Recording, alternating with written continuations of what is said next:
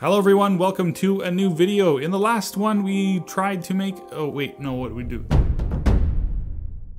In the last video, we made the simplest possible NPM package and we made it work all locally, but of course we want to share this with people. In this video, what we're gonna do is we're gonna make a package using that library so that we can share it with people, so that our other dependencies can use it. Yeah. Of course, what I could have done is just add this section at the bottom here and then run npx semantic-release-cli setup, but I didn't do that. Instead, you get to watch me painfully slog through a whole sequence of mistakes just to get this thing working like it should. If you don't know already, NPM is the world's largest software registry where we have all of our packages, and it's the default one when we're using Node and we do NPM install. It comes from here.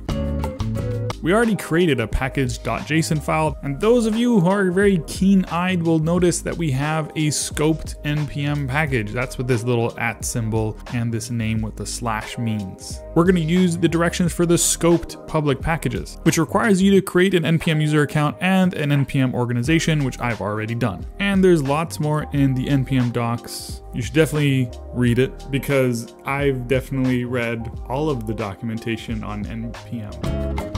Before publishing any packages, I wanted to be extra fancy and use semantic release, which has a plugin called Commit Analyzer that uses conventional changelog, which uses conventional commits. I talked a little bit about conventional commits in my second devlog. Don't watch it, it's not worth watching. So here we are getting started with semantic release. They give you a bunch of directions, but then they say, hey, alternatively, those steps can be easily done with the semantic release interactive CLI. Ooh, interactive CLI. So I'm gonna run that command in my terminal. Okay to proceed. Yes. I got an error. What is this error? I don't have this set up as a repository. Well, we're gonna take a minor detour and make a Git repository. GitHub repository. Create a new repository. UI. It's available. Surprise. Public. Create repository. Copy. All right, back in package.json, add a repository field. We're gonna add URL and paste and add a type, git, and also add a section for bugs. I also created a git ignore file and run git init and make an initial commit. All right, let's try running this again. Is this GitHub repository private? No, it's not. Why is it trying to use HTTPS? Right, this isn't the remote, this is the URL. So bad at this. Painful, just painful. Yep, that's my registry. What's my username? That's my username. What's my NPM password? I don't even know my NPM password. Okay, it wants me to generate a personal access token. So generate. You shouldn't see this token. Delete. Let's try that again. All right, now that that's dealt with, what CI are you using? GitHub Actions. Okay. That's it? I'll admit that took a lot longer than I had planned. Well, the initial commit is in. Now let's figure out how to use this thing. All right, so I think I have the GitHub token, and then now I need to make the NPM token. What was the command again? NPM token create. NPM password, great. Oh, I need to have a public email. Enter the email. Okay, we can finally make the darn token. Put password in, go. Another one-time password, go. So good. But I want it for automation. Okay, can I delete this token?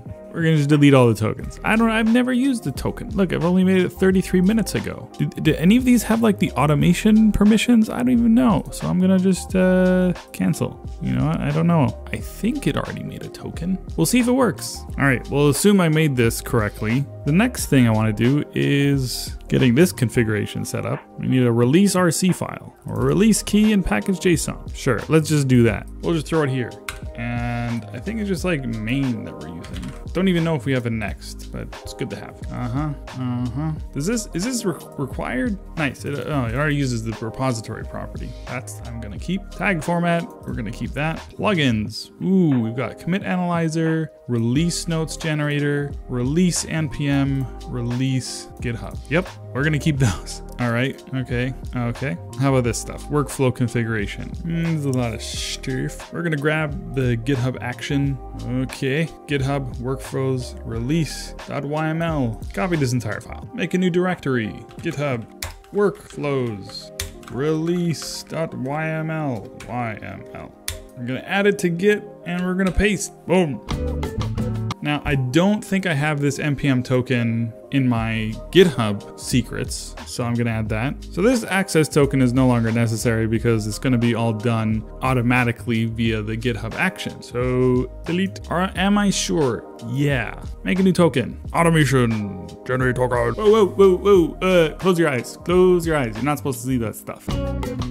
And in my organization, I'm gonna open up the secrets area and create a new organization secret, call it NPM, nope, NPM, and paste the super secret access, and then add secret. And boom, there we go, I have an NPM token now. Did I do it right? Yeah, okay, cool. I got the NPM token, GitHub token is given to me by GitHub. The rest I'm gonna figure out later. Oh, branches main. Name, release, yes, that's good. All right, let's commit this. GitHub action, commit. Oh, I have a GitHub action and it's a release. What's happening? Setting up Node.js, installing dependencies, run, allowed, okay, all right. Ah, I've got an error. What is the error? Invalid NPM token. What? Let's go back. Secrets, NPM token. What about in the repository? Settings, secrets. Oh, repository secret has this thing. This is probably what I did. I want this organization secret. I don't want this repository secret. You can remove it. Just get rid of it. 42 minutes ago. Wow. It seems like half of the effort has been me inadvertently discovering that semantic release already did the work for me, and I didn't actually have to do any of the work. Wow, wow. Well, now with this new secret correctly installed, we're gonna try rerunning this action. Rerun all jobs. Okay, it's gotta work. All right, it's installing some dependencies. Is it gonna work? Okay, the release has started. It's got loading stuff. I don't see any X's yet. Oh my goodness, lots of errors. Payment required, but it's not a private package. So close. Okay, it almost got there. It almost got there. We'll look at package JSON. Let's try just adding private pulse. There we go. Okay, I really hope it works. I'm tired. I want to go to sleep. Please work. Okay. All right, documentation, packages and modules, scoped public package. Yep, yes. NPM publish, access public. Is there something inside here that tells me that this needs to be public? Let's see, is there a search feature? This is what I'm talking about. Scroll down to the to the bottom. I can figure out a better place to put this in the future. That's a problem for future me. For the last time, I hope. Okay, we got the version 1.02 coming up. Complete job. Yes. Okay, let's see if the package exists here automatically. Oh, it's right there. Yes. That's what I'm talking about. The package doesn't have a README. Yeah, I lost the README. Great. Well, I'm a very smart person now. It's so painful, but it's nice when it finally works. This is all part of the learning experience. Like when you're getting things done, things go wrong, and just pushing and pushing and pushing and pushing finally gets you to a place where things work. Does that make any sense? Don't even know anymore. It's time to go to bed.